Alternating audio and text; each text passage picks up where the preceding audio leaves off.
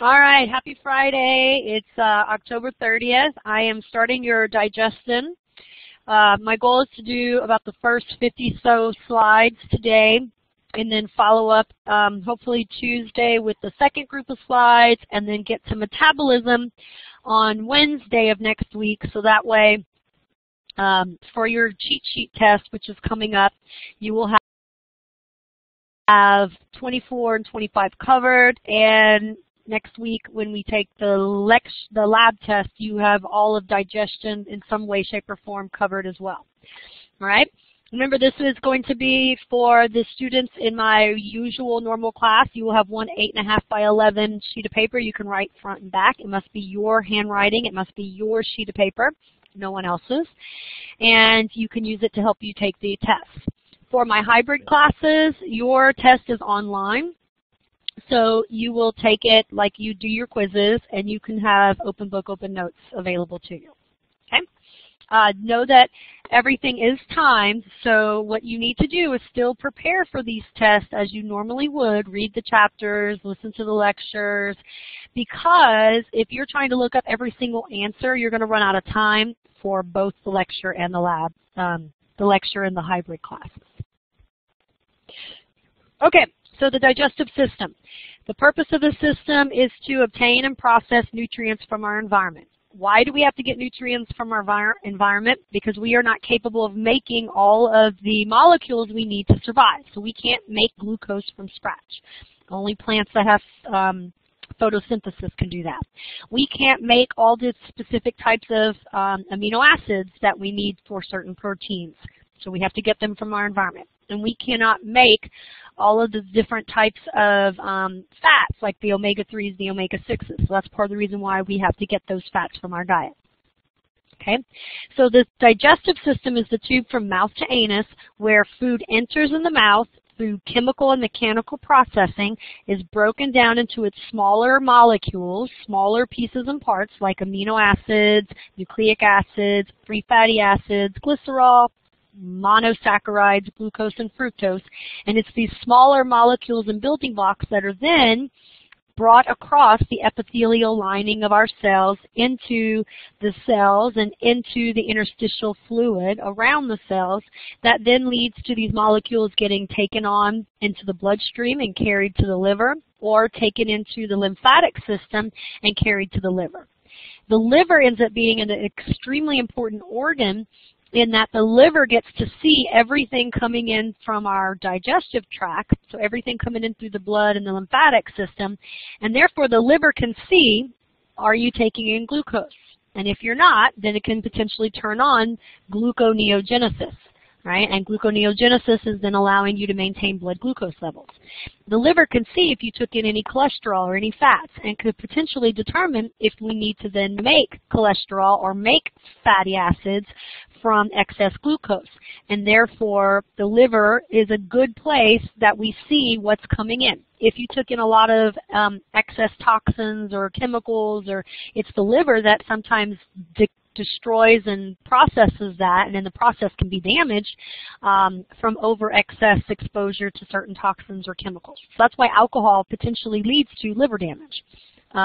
Overdoing in a lot of different drugs can lead to liver damage, because the liver is the place where they're broken down, and the liver is breaking those toxins or chemicals down and trying to prevent as many of them from getting into the bloodstream. Right?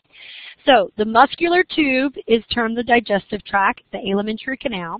It's the oral cavity to the anus.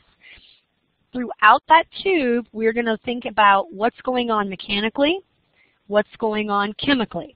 So what are the enzymes, the proteins coming in that are going to break maybe other proteins, or break carbohydrates, or break fats, or break nucleic acids down, and so we can get smaller building blocks.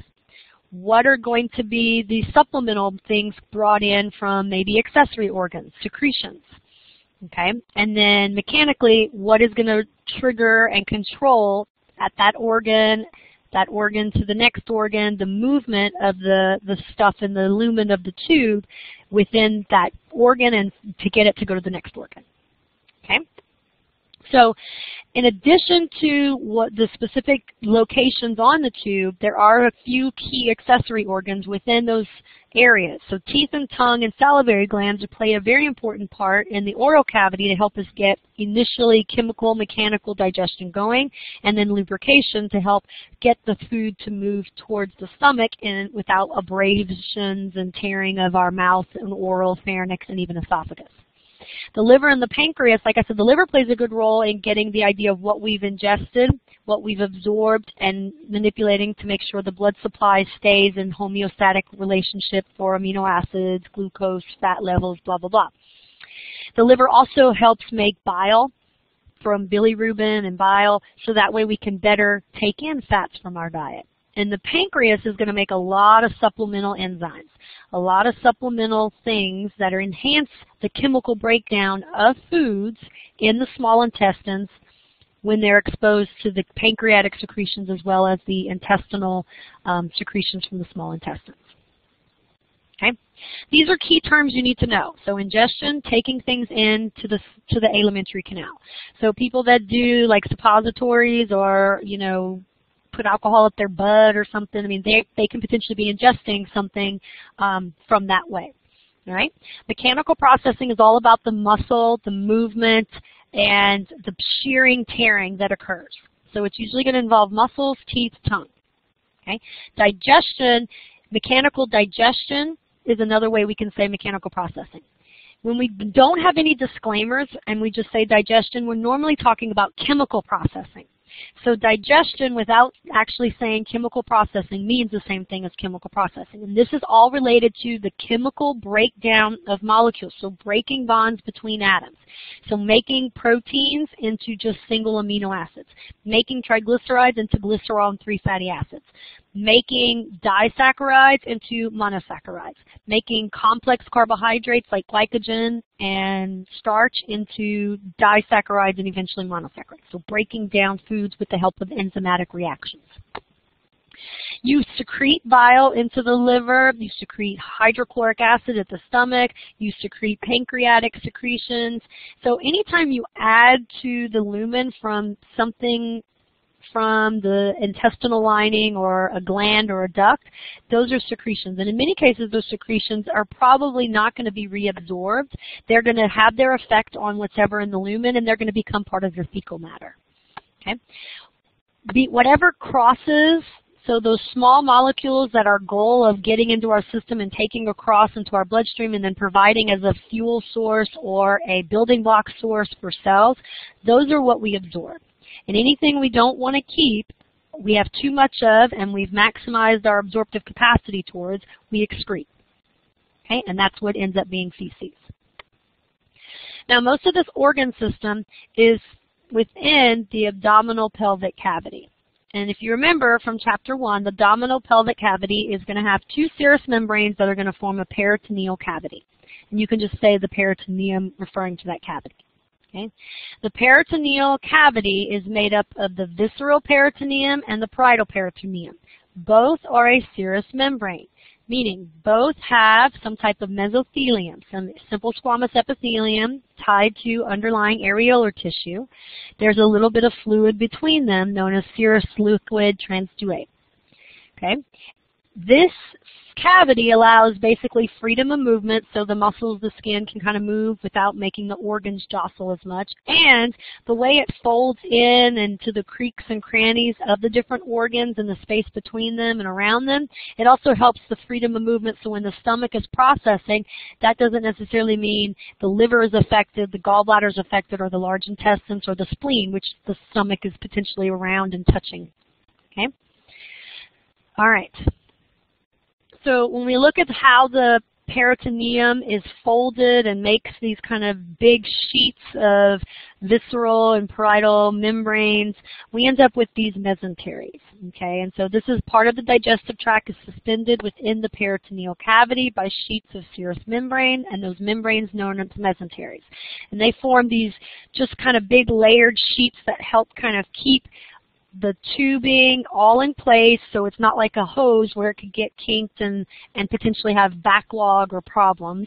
It also keeps it from falling with gravity, falling down, or changing in position based upon whether you're standing, sitting, bending, all those different things. So they stabilize and attach. Okay? You have two big mesenteries, right? You have the greater omentum and the lesser omentum. And so if you look, the lesser omentum comes off the stomach and actually helps keep the stomach and the liver in their spots. So this is why our liver doesn't fall down towards our belly or our stomach fall in and collapse into our large intestines.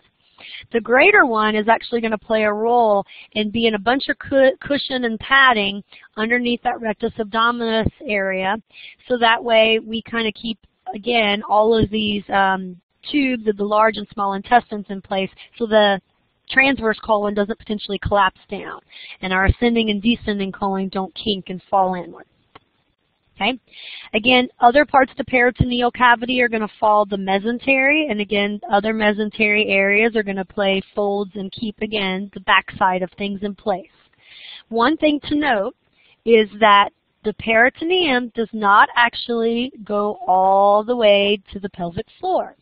So at some point, the large intestines around that sigmoidal colon is going to actually leave and no longer be a part of the peritoneal membrane and cavity. The other thing to note is the pancreas and the duodenum, the C part of the duodenum, and your kidneys are back here. Okay, so you have two kidneys. They are all technically in the abdominal pelvic cavity, but the way the peritoneum folds, it folds not necessarily around those organs, but in front of them. And so that means that these organs are known as retro, behind the peritoneum. And then the rectum here is underneath the peritoneum, and the bladder, and the uterus. Okay? All right, so again, the mesentery proper, there's that thick, again, kind of sheet that helps kind of keep all the small intestines in place, but allows kind of like peristalsis to occur and food moving through the tube in different locations to not alter or problematically cause problems at lower or above areas. Okay? And again, the pancreas and a part of the C shape of the duodenum are actually behind the peritoneal cavity. Okay? The mesocolon is going to be the mesentery associated with a portion of the large intestines. Right? And I don't think it's, well, you can kind of see the mesocolon right here. Right? So it helps kind of anchor, so it's the peritoneal sheets that's going to kind of keep the transverse, ascending, and descending colon in place. All of the serous membranes, remember the areolar tissue, there's going to be fat in there, so there's going to be storage, visceral fat. There's going to be blood vessels, there's going to be some neurons.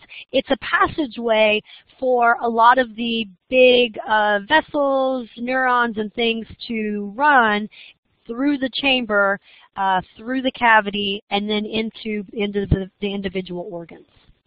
Okay? Now, histology of the GI tract.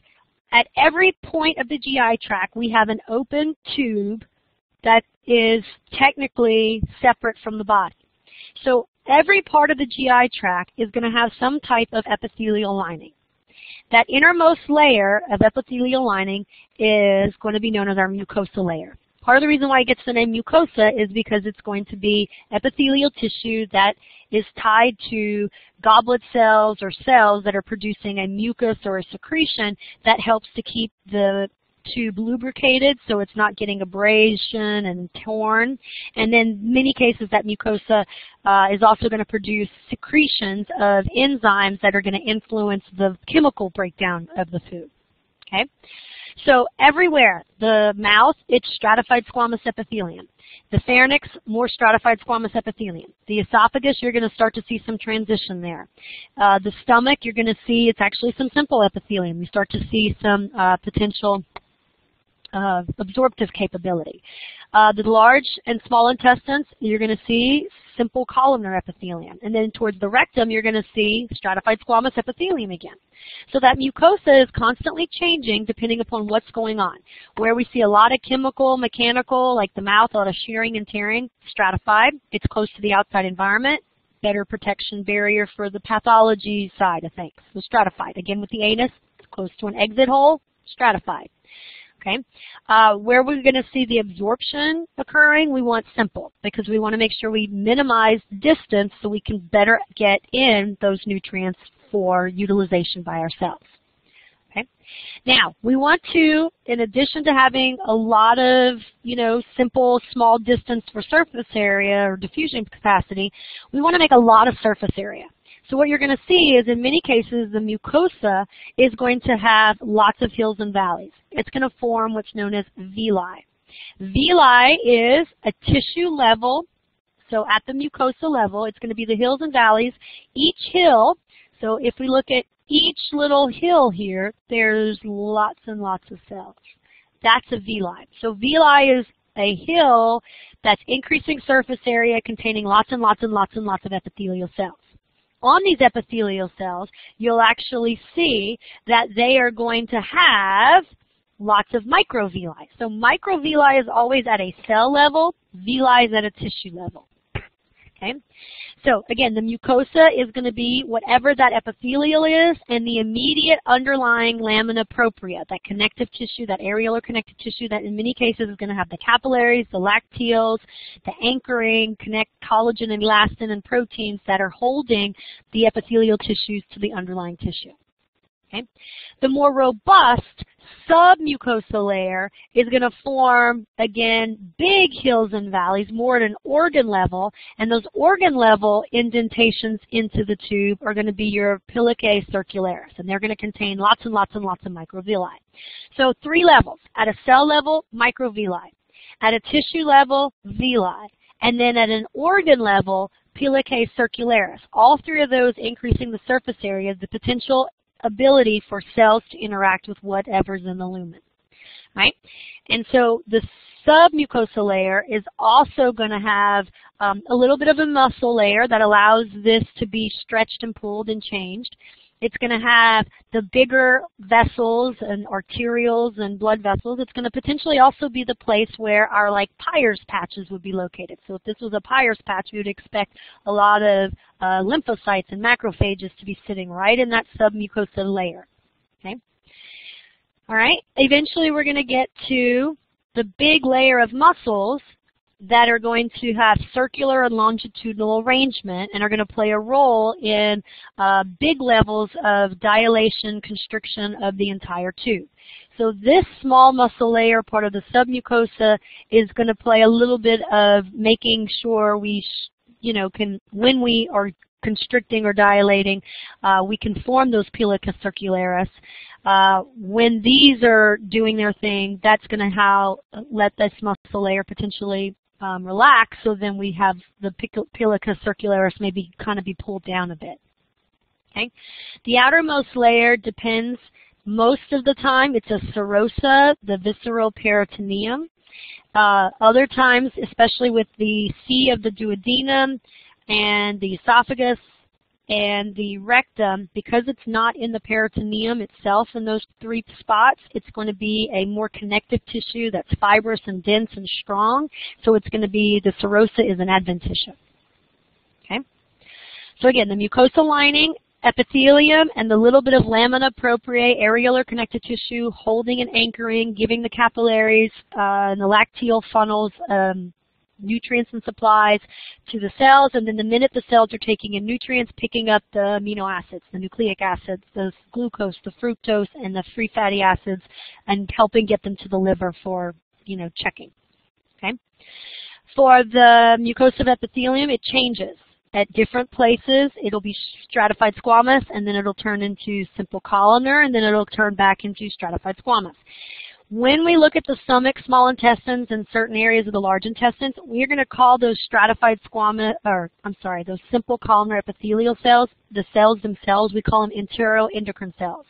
And they have the ability to secrete either hormones or digestive enzymes that are chemically going to have an effect on the food in the lumen and help communicate from large intestines to small intestines, small to large, small to stomach, when the food's coming, and the movement of the food through the tubing. Okay? Again, the mucosal layer has villi for bunches of cells to have access into the lumen, and then within the bunch of the villi, the submucosa and the mucosa together form a pelica circularis, and that increases, again, more cells having the ability to interact with the lumen and the food in the lumen. Okay, the lamina propria is that areolar connective tissue where it's going to have the very endings of nerves, endings of our capillaries, lymphatic vessels, and a few smooth muscles and lymphoidal tissues. Okay. It's going to tie very nicely into, again, a muscularis mucosa, which allows a little bit of changing the picularis and the intestinal mucosa exposure to the lumen as the lumen needs to expand or decrease. Okay. The submucosa, again, going to be where the bigger, more robust arteries, arterioles, veins, and lacteal vessels will be.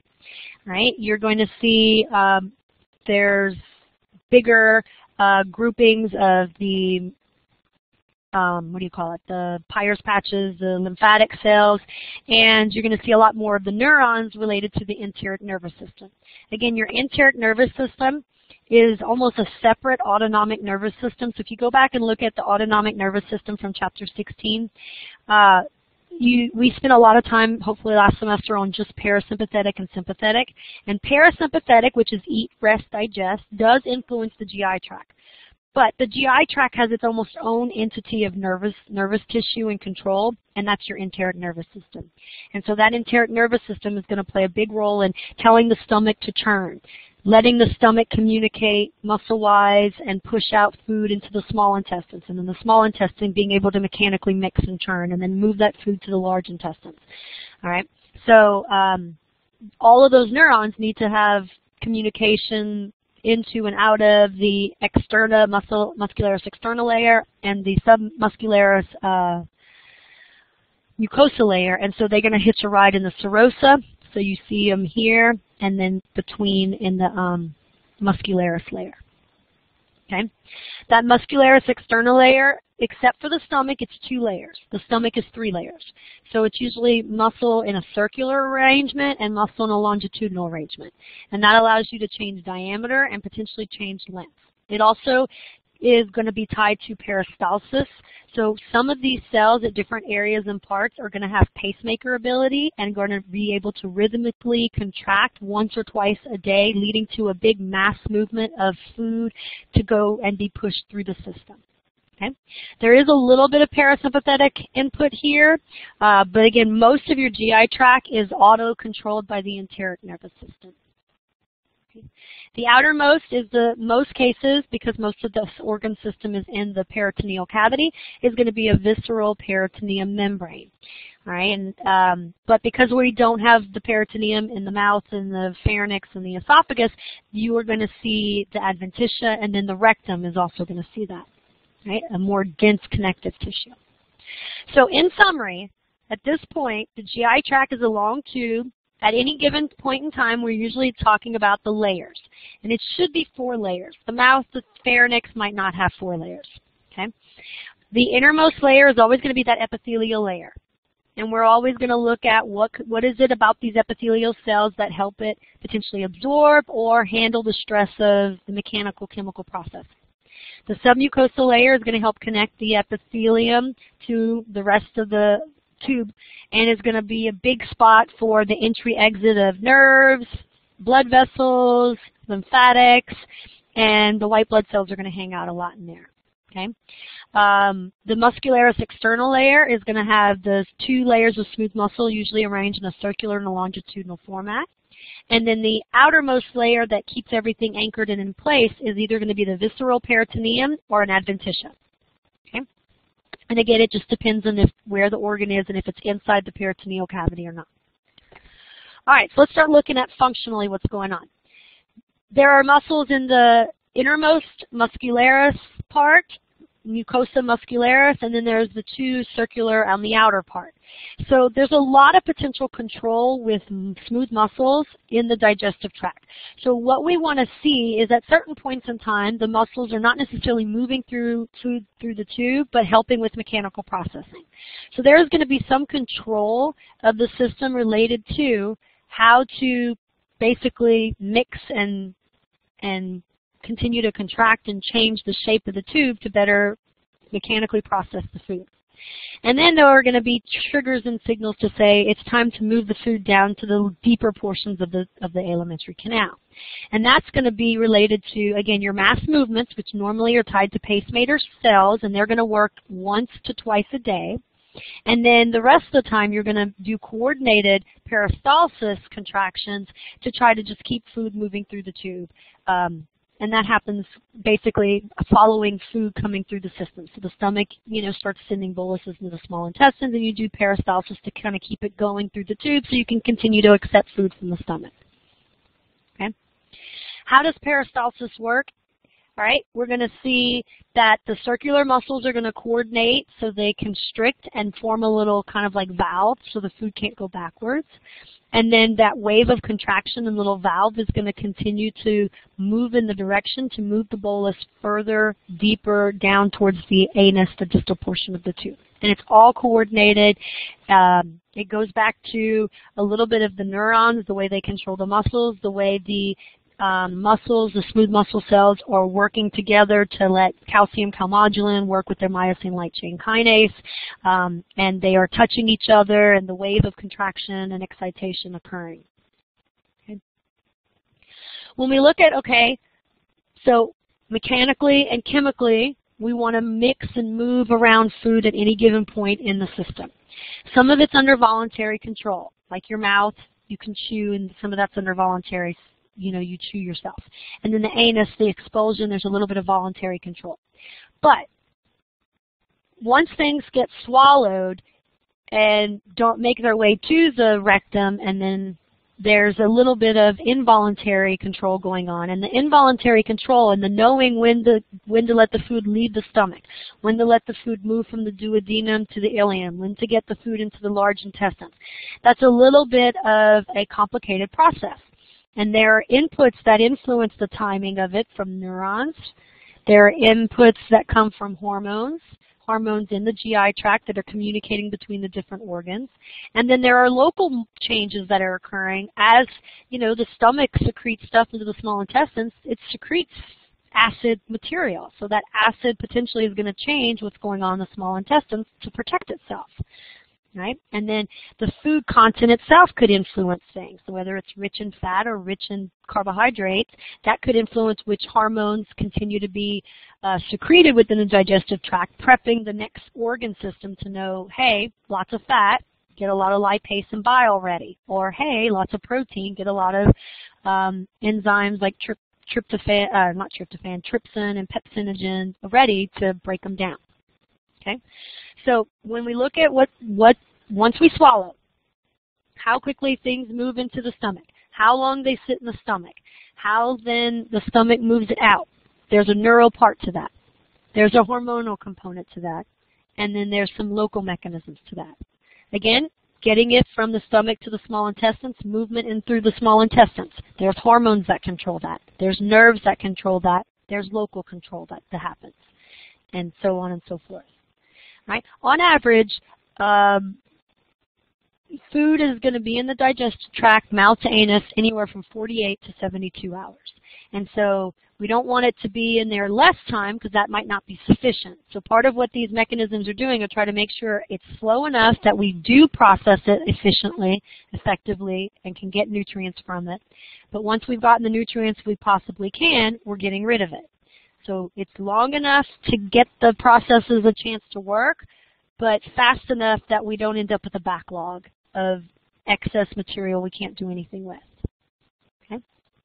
So that's kind of the control. All right, so let's dig into each site.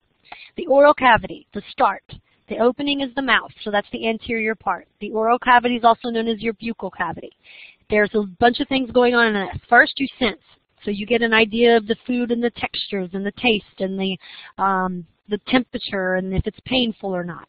You mechanically process. You move the food around so your teeth, your tongue, and your palate can press into it, break it apart mechanically. You lubricate with liquid and mucus from your salivary glands and your mucus glands. And then there's a little bit of chemical digestion because saliva contains enzymes such as salivary amylase, and salivary amylase can bring complex carbohydrates like glycogen and starch into a disaccharide maltose. You also can make a little lingual lipase, and so lipase breaks down triglycerides into fatty acids and glycerol. And so by the time your food is being swallowed and moving into the esophagus, proteins have only been mechanically digested. Carbohydrates have been mechanically and a little chemically. Fats have been mechanically and a little chemically digested. Okay. Again, we have stratified squamous epithelium. There's some keratinization, but not a lot. And part of that is because we don't want like the inside of our nails to be the inside of our mouth.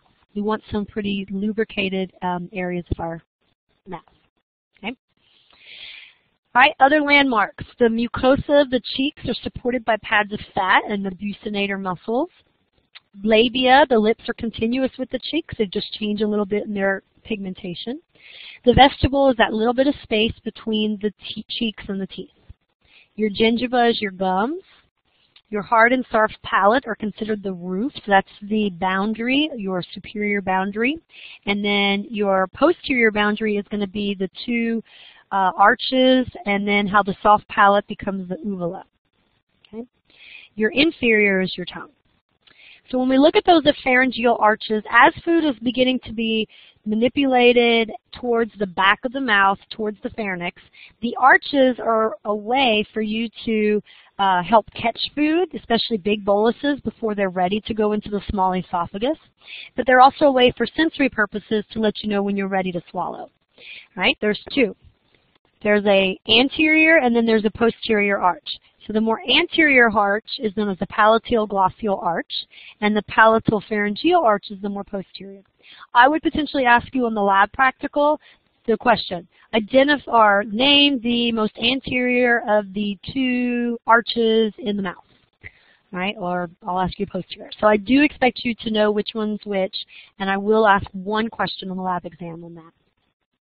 Fauces are the passageways between the oral cavity and the oral pharynx, and basically behind the arches and behind the uvula. Okay? The tongue, again, is that posterior border, and the tongue plays a big part in the sensory and the mechanical processing. Right? The tongue, to help it get texture and feeling and taste buds, is going to have lots of different structures to it, and you are expected to know this for one station on your lab exam, the different types of taste buds and the location of them. So the circumvallate, the fusiform, and the filiform papillae. They play a role, again, in giving you information for taste as well as texture, touch, pressure, temperature. Right? Some of the cells within the tongue are what are actually going to make mucus that becomes part of your saliva, and the enzyme lingual lipase actually comes from the tongue. It doesn't actually come from your salivary glands. Just be a note of that. Again, the tongue has an oral portion and a pharyngeal portion. And the oral, because it plays a role in speech. So when people have this part cut or removed, it can affect their speech, affect the way they make air move out of the mouth. The lingual papillae, the circumvent papillae, roughly marks the boundary between the body and the root of the tongue.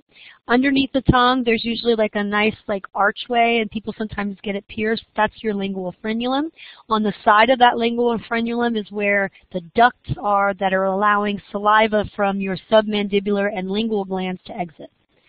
Your tongue movements, again, gross movements, and fine movement, so it does gross control and then there's fine control, but most of that's coming from the hypoglossal nerve. Right? Saliva is coming from your salivary glands, 3 sets, so 2 parotid, 2 submandibular, 2 lingual. Saliva is mostly water, but it'll have, again, a little bit of mucus, some enzymes, buffers, most of the food we eat being acid.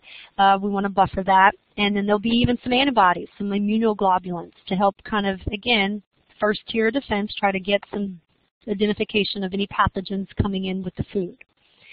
Okay, you'll have some glycoproteins that'll make the saliva a little slimy. And then most of saliva is coming from the frenulum underneath the tongue, that's submandibular gland. 25% is coming from the parotids, and then a 5% from the lingual, sublingual. Okay? Again, the key enzyme from the saliva is the salivary amylase. Amylase is going to break down complex carbohydrates to maltose, a disaccharide. There's a little bit of lingual lipase, but again, most of that's coming from the tongue cells, not necessarily the salivary glands. This picture, there's a model. This is to help you with the model. This will be one station on your lab exam. And on here you can see that the parotids are right around the cheek and the ear, and they're going to be underneath the zygomatic arch, and they're going to have a nice long parotid duct that lets you secrete saliva towards the superior or on the tongue. Underneath the tongue, that's where the submandibular and the lingual are, and they're going to release through that duct by the frenulum. Okay? And that's just kind of showing you the submandibular glands are in the mandibular grooves. They secrete buffers, okay, on either side of the frenulum.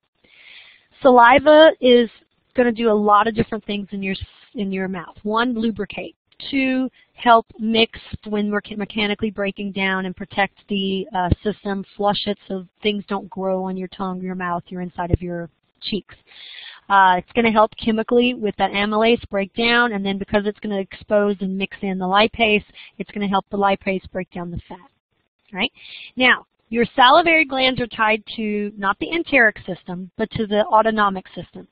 When you are running away and trying to survive, you might find you have dry mouth, cotton mouth. So when you do a lot of exercise, you might find, yeah, you're dry. Part of that's related to, yeah, the sweat is being utilized, you know, for temperature purposes and redistributed. But the other thing is your salivary glands actually are suppressed when you have sympathetic outflow. So you don't make a lot of saliva when you have sympathetic, so fight or flight going on. On the other hand, when you have parasympathetic outflow, which is associated with eat, rest, and digest, you would expect to see salivary secretions to increase. Okay? And all of that's from our cranial nerves. All right, teeth. Teeth are going to play an important role in the oral cavity for mastication, for chewing, for tearing, mechanical processing. Okay? Now, histology. Histology, the teeth has three layers: the enamel, the dentin, and the pulp cavity. Anatomical features, the exposed part of the tooth is the crown. So the crown will actually contain all three layers. The neck is the part of the tooth that is going to be surrounded by tissue but not necessarily bone. And then the root is going to be the part of the tooth that's completely encased in bone. Right? So when you look at, again, two stations, the histology of the tooth refers to enamel, dentin, pulp cavity. That is enamel, that's strong calcium, vitamin D. This is looking at dentin, the matrix that is bone. The difference between dentin and other bone matrix, no trapped osteocytes. But because teeth, dentin, enamel is very similar to bone matrix, anything that happens that would be hampering bone matrix could potentially manifest as a tooth or a teeth problem. Okay? All right, other parts of the tooth. So again, crown, neck, root are the big three anatomical features when we look at exposed, covered in tissue, covered in bone. All right? Now, the root canal is the deep part of the pulp cavity that is going to extend down into the root and is going to be where the major nerves, blood vessels are coming in and out. Okay? The physical hole is the foramen. It's apical because it's closest to the basement of where the root is tied to underlying tissue. Alveolus is the entire socket. So for this tooth, the alveolus is both areas that the roots are kicking in or tying in. The periodontal ligament is the connective tissue connecting dentin to mandible or maxillary bone. So it's, again, ligaments bone to bone. Within that connective tissue, there will be some additional extracellular matrix that is cementin, that is going to help anchor the periodontal ligament. Okay? All right. The gums are known as your gingiva, and then you have these little indentations. And part of the reasons why they want you to floss is they want you to get a little piece of material between the tooth in that neck and the gum in that little divot, that sulcus. So that's the gingival sulcus. 2 sets of teeth, baby teeth, milk teeth, deciduous teeth. You get them anywhere from 4 to 5 months. They start coming in, and you usually get your 2-year molars. You start losing them around the age of 6, and then you start working on your deciduous teeth. And then your wisdom teeth normally come in around high school and 20 years of age usually. And for many of us, because our wisdom teeth are following all of our dental work and our braces and the manipulations we've done to make our teeth straight and perfect, we go ahead and remove them and don't ever let them come in so they don't mess with our dental work that we've gotten as teenagers. All right, this will be some of the questions on the lab exam. Incisors, cuspids or canines, molars, and bicuspids. Okay? So know them on the model, know them by characteristics. Which ones do which? Which ones are the front of the mouth? The incisors.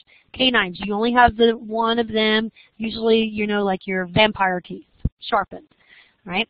Molars are the way in the back, have 3 or more roots, flattened, and then the bicuspids are flattened crowns, but still a little prominence to them, and they help with the molars with crushing and mashing. Again, mastication is a process of the tongue, the muscles of your face, voluntary control, working together to get food mixed with saliva and torn physically down in the mouth. The pharynx is going to be the passageway towards the esophagus. It's both shared with the respiratory and the digestive system. Okay? The pharynx has a little bit of taste, a little bit of water receptors as well. Okay? The esophagus is going to be the big tube running with the trachea, and then it will separate once the trachea divides into the bronchi, and will head down through the diaphragm and connect to the stomach. Right? The very top of the esophagus has basically kind of like a valve to prevent you know, air from kind of going in. The epiglottis is really going to help prevent food going in, but that's known as the upper esophageal sphincter. Okay? The lower esophageal sphincter we usually spend a lot more time on for people with GERD and reflux, because it's that receptor, that sphincter, that allows the acid to potentially backflow and cause all the damage in the esophagus. Part of what you're doing when swallowing in gagging is you're manipulating that upper esophageal sphincter. Okay? And so part of strokes is relearning how to control that upper esophageal sphincter so you learn to swallow again. Right? When we look at the mucosa of the esophagus, it's non-keratinized and there's some stratification to it. The lamina propria is an areolar connective tissue. There is a muscularis mucosa that allows the esophagus to have a little bit of control and movement for the mucosa layer. And there's lots of folding and expansion. And then if something is really big, it can even fold and expand the esophagus and push it into the trachea, as we saw with the respiratory system, through that trachealis muscle. The muscle layers, they're irregular. There's a little bit of skeletal muscle present, again, because you control swallowing towards the upper regions, and then the rest of it is smooth muscle. There's no serosa, no visceral peritoneum here, because this is not even in the peritoneal cavity. This is in the thoracic cavity, and so the connective tissue is going to be thick and hold the esophagus in place, anchor it to the aorta and the small and the trachea, and is going to help keep its spot. Gravity is going to assist quite a bit with the movement of food in the esophagus because of the way food moves down. But if you're laying down or not completely able to use gravity, the esophagus does have a peristalsis ability, does have ability to muscle contract and help push food towards the stomach. So a key to getting food into the esophagus is all about getting that upper esophageal sphincter, the arches triggered, to generate a swallowing reflex. Swallowing is also known as deglutition. It's pretty complex because there's parts of it that are voluntary and involve skeletal muscles, and then there's the parts of it later on that are tied to the smooth muscle working by itself, involuntary. So the buccal phase is, of course, in the buccal cavity in the mouth. The pharyngeal is going to be once the food passes the arches, entering the pharynx. And then the esophageal, once we get it into the esophagus, heading towards that lower esophageal sphincter. So phase one, it's all about the tongue pushing the bolus against the uvula, against the arches, forcing relaxation down into the esophagus, forcing the epiglottis to close over the trachea, and the food to head towards the orthopharynx. The uvula here needs to kind of keep the food from going into the nasal passage. Again, all of this, the tongue is controlled voluntarily. Once you get the food to enter into the pharynx, gravity and swallowing reflexes that are involuntary and related to the stretch and the tactile should take into play and continue to help move the bolus into the esophagus. Okay? You have to tie this to the respiratory center to stop breathing, so air isn't trying to enter into the trachea as food is going down. The last phase is, again, if gravity is helping, great, but if gravity is not helping, to start triggering the peristalsis, the smooth muscle coordinated contractions of the esophagus to help move that bolus down into the stomach past the esophageal sphincter and the release and relaxation of that lower esophageal or cardiac sphincter. Okay. Our stomach is the next big spot on our alimentary canal and one of the big major organs of this organ system. Lots of things are going on in the stomach. Before, we've had chemical starting on carbohydrate digestion and chemical starting on lipids. But it's in the stomach that we really put a lot of chemical digestion into work and utilize acid and enzymes together. It's a storage point, so that way we can coordinate between the different organs. That food moves at a rate that allows us to maximize absorptive capacity. So it can be a holding part, the stomach, right? Mechanically, we can still, with 3 layers of muscle, still move, mix, and churn the food around. You are going to see also some other key things come into play with the stomach related to your ability to get vitamins and absorption later on, and that is the protein, the glycoprotein intrinsic factor, all right? What is in the stomach is no longer the food that we're used to. So if you think about people that throw up, they usually throw up and it's usually kind of slimy and liquid and has a yellowish tint to it. That soupy mixture of partially digested food is now known as chyme.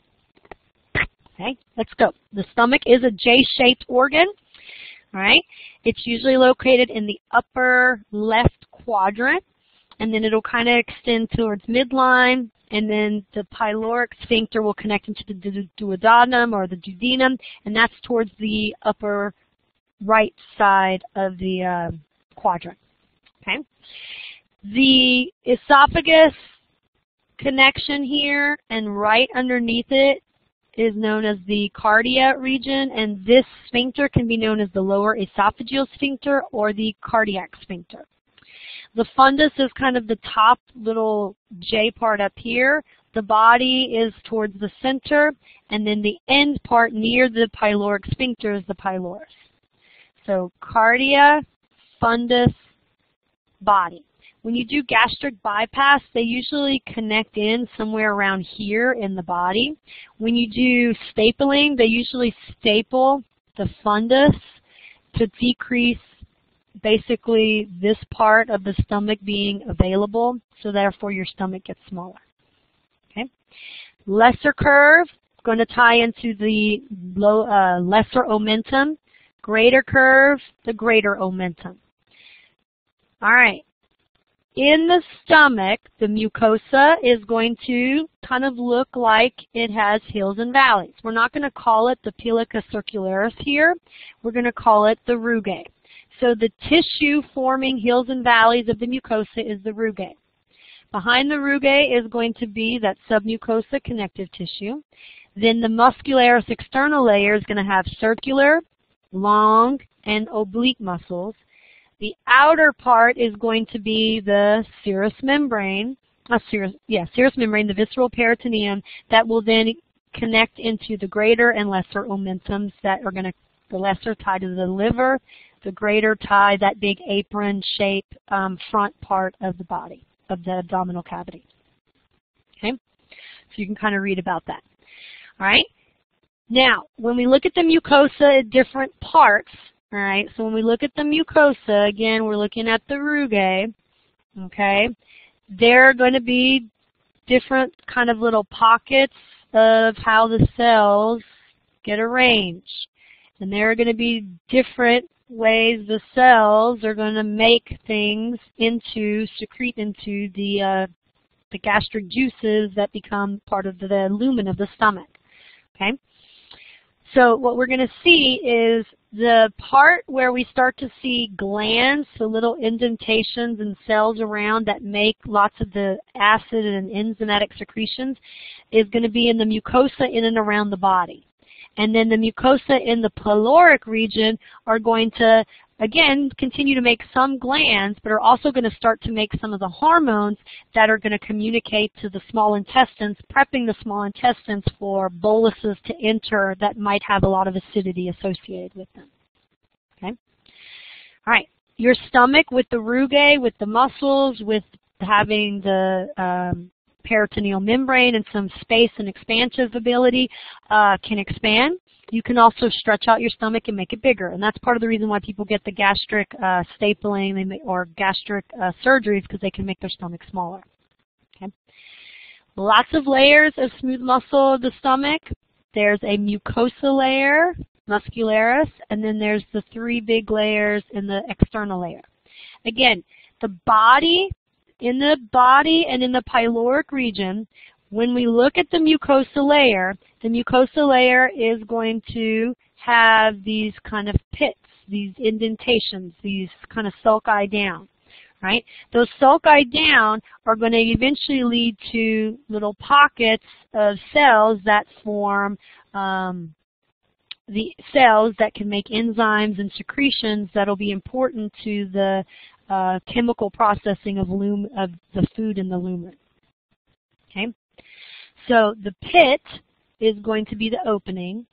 Down here, it's going to actually be the physical gastric gland. Okay? All right? All of these cells are going to be simple columnar epithelium. And the simple columnar epithelium are going to have some embedded in there mucus-producing cells that help make a little bit of a barrier, a mucus barrier, so the lumen contents, which can be rich in acid, are technically not eating and acidically touching the cells, the columnar cells themselves. Okay? The pits are the little openings. So here's the pit, here's the pit, here's the pit, here's the pit, here's the pit. The gland is going to actually be the part down here where the cells are going to change a little bit differently from the cells up here, in that they're not going to be worried about mucus producing and absorption. They're going to be about making enzymes and different secretion things. Okay? So the pit is going to be the part that is the opening to the lumen. When you get to the deeper portions below and you start to see the cells change into different varieties and different secretion-making cells, now you're in the gland part of the stomach. And this is especially important in the body and in the pyloric, okay? Because in those two segments of the stomach, we see higher amounts of pits and higher numbers of glands. Now, two key cells are going to be, okay, yes, there's still the enteroendocrine simple columnar epithelial cells making mucus. Okay? But what we're going to see is some of the cells embedded in the gland area are going to be located at the very base of the gland, and these are going to be our G cells. We're going to see that we're going to have certain cells that are going to make different secretions from the G and the rest of them. Those are going to be the parietal cells, and then we're going to see chief cells. Okay? All right, the parietal cells are going to be secreting that glycoprotein intrinsic factor. Now, this protein is going to become a big player once we get into the large intestines. So the goal right now in the stomach is to make some intrinsic factor, secrete it into the lumen of the stomach so that intrinsic factor can later on play a role at the large intestines in helping us get vitamin B12 absorbed into our bodies. The other thing the parietal cells are going to do is make the hydrochloric acid. So when you take drugs that try to suppress stomach acid, you're taking a drug that's trying to work only on the parietal cells.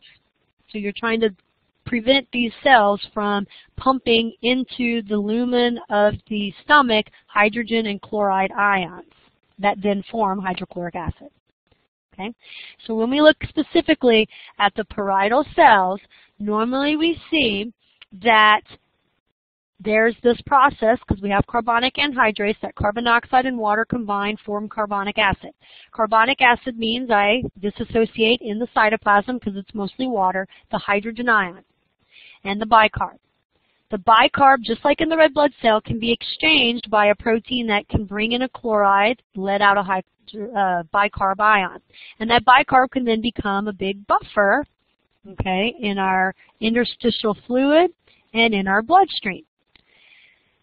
The hydrogen, again, because the bicarb is being used as a buffer, is then going to be secreted out, pushed out, forced out by this proton pump. So sometimes when you hear about drugs that suppress stomach acid, they're proton pump inhibitors.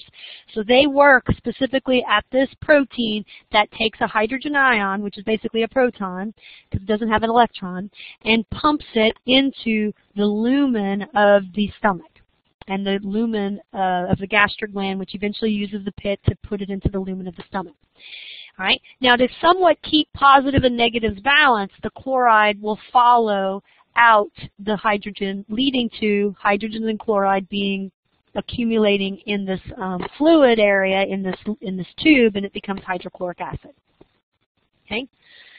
So, pumping out hydrogens means the hydrogen ion concentration is very, very high, so the pH will be very, very low, and it can get very, very low to somewhere around 1.5 to 2. Okay? All right. So, low pH does not itself digest the chyme, but low pH does potentially kill pathogens that have gotten past the mouth and the enzymes in the mouth and, you know, gotten into the system past the esophagus. Low pH can break certain bonds between amino acids, like hydrogen bonds. So low pH can start to, again, kill organisms, denature some proteins, inactivate some enzymes, and it can help break through acidity-wise some plant cell walls and some of the connective tissue associated with animal products, animal meats. Okay? Now, the chief cells are going to make an enzyme known as pepsinogen. Okay? Now, this pepsinogen enzyme is not active until it gets exposed to a low pH hydrogen-rich environment. And when it gets exposed to that environment, it turns into the active form, which is known as pepsin. Okay?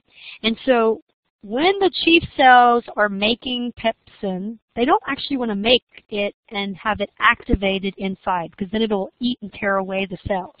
So they make it as pepsinogen, secrete it as pepsinogen, and then let the environment of the pH being low cleave pepsinogen into the active form of pepsin. And then pepsin's goal is to take those amino acid chains that have been broken by the acid levels and start breaking and liberating amino acids, and then breaking and liberating big, long, huge proteins into smaller peptide chains.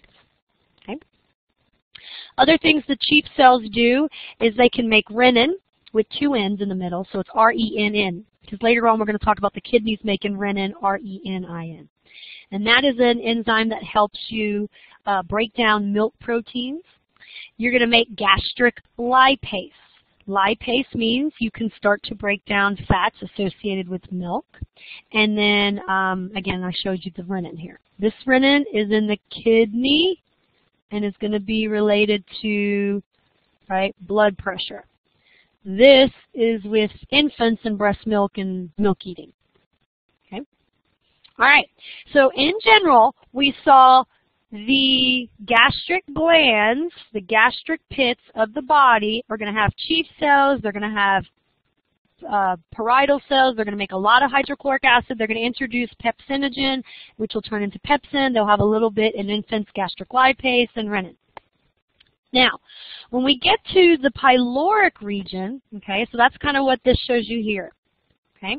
This is where a lot of our HCl and our pepsinogen comes from. When we get to the pylorus region and near the pyloric sphincter, the mucosa and the glands are going to change in features. And so therefore the amount secreted is going to be changing. Okay? So we're still going to have the mucus producing enteros, simple columnar epithelial cells up here, just like we do over here. Right? But the cells down here in the gland need to start communicating a little bit more with the small intestines and potentially start communicating some with the brain, with the liver, and with the fat cells. So what we're going to see is that the hormones are going to start becoming a player because we need to start, as food is entering into this deep portion of the stomach, it's about to enter into the next part of the alimentary canal. Okay? So what we're going to see is the pyloric region, we're going to make mucus, we're going to still make a little bit of hydrochloric acid, a little bit of pepsin, but we're going to start to also make hormones that are going to help us communicate to the rest of the GI tract. Right? And one of the hormones you're going to make is known as gastrin. Okay? And it is going to be gastrin from your G cells, right, in these gastric pits of the pyloric, and not the body and not the cardiac area, that are then going to start to help coordinate and communicate with the small intestines, prepping the small intestines for the arrival of food from the stomach. Okay? So again, in the pyloric region, the gastric glands look a little different. Right? They're a little bit smaller, they're a little bit less tied to the gastric pits. Okay? Gastrin is going to be stimulated by some of the chief and parietal cells to help start coordinating the muscle contractions to push food into the small intestines and preparing the small intestines for the arrival of this acidic chyme. Okay? Another hormone that's going to come is going to be somatostatin. It's produced by D cells, D as in dog. And it is a hormone that is going to be released to inhibit some of gastrin. So at a certain point, you want to, maybe it's towards the end of emptying of the stomach, you want to slow down gastric pumping and gastric stimulation, and so that's what somatostatin can do. Okay? And it can be secreted in interstitial space next to G cells. It can be overridden by other hormones. So again, already 2 hormones from the stomach, and they can be overridden and influenced by each other and by other hormones. Okay? All right. Other hormones from the stomach, from your parietal and your D1 cells in the fundic region. So back up in the fundic region up here, you can make a hormone known as ghrelin. Okay? Ghrelin is going to be able to communicate to the brain to tell you when you're hungry, and then the lack of ghrelin will be leptin, which will tell you when you're full. Okay? So when the fundus doesn't have food, because all the food's down here in the pyloric, it starts secreting ghrelin to maybe tell the stomach, hey, I'm kind of empty, so can you fill me up? And then the antagonist, leptin, is going to be produced when we want to know that the stomach is full. Okay? Obistatin is another another hormone produced in the stomach that, in addition to ghrelin, can also curb appetite. Okay? And actually, the gene, so when you have DNA, and you have like A, T, C, G, C, G, blah, blah, blah, and then that becomes the RNA T, A, G, C, G, C, and then that RNA, right, TAC becomes the amino acid glycine, and CGC becomes the amino acid alanine, and blah, blah, blah, right? When you get all of those proteins, you end up with this long amino acid, amino acid, amino acid protein. technically part of it could be the hormone ghrelin, and then over here another little fragment of it is the protein obistatin, and that's what that's trying to tell you. And so depending upon if you splice and break off ghrelin or if you splice and break off obistatin will determine which hormone you make. So you make one gene, but whether you make it into ghrelin, the product, or you make the product into obistatin will then be based upon influences on those cells from other potential hormones and signaling molecules. So again, the genetics behind appetite, the genetics behind satiety, the hormone control of appetite and satiety, whether you're hungry or not, is very, very, very complicated. Thus, we don't have a cure for obesity. All right, so let's talk about the stomach. Food has come into the stomach. Food is touching, potentially on how much, food is touching the fundus, the cardiac, the body, and the pyloric region. That in itself is stimulating the secretion of parietal cells, hydrochloric acid. That is potentially secreting and stimulating some of the secretions of pepsinogen, gastrin, somatostatin, obistatin, ghrelin, leptin. Okay? But those are not the only ways we control the stomach. All right? We don't always just control the stomach by whether it's empty or full. There is other control related to the central nervous system and parasympathetic outflow. There is control of the enteric nervous system and the short reflexes that are tied to swallowing and the small intestines talking to the stomach and the stomach talking back. And then there are other hormones that can influence, both hormones from the GI tract as well as hormones from fat, from the liver, from the brain. So when we look at the stomach and the activities of the stomach and the functions of the stomach, we see that we can divide what's going to happen basically when the stomach starts upregulating its enzymes and hormones and gastric juices to when it downregulates those gastric juices, hormones, and enzymes is going to fall into one of three phases. And the first phase is actually the cephalic phase. And the cephalic phase goes back to, Pavlov's dog experiment. That parasympathetic outflow, the saliva starts flowing, you start prepping for eating and food coming in, your eyes see foods, you smell food, you taste food, and all of those things occurring in the mouth start to trigger through hormones, through parasympathetic outflow, through little reflexes, through different signaling molecules, the stomach to start prepping for food entry. Then once food is actually pressing on the stomach, interacting with the different receptors of the stomach, cells of the stomach, that leads to the gastric phase.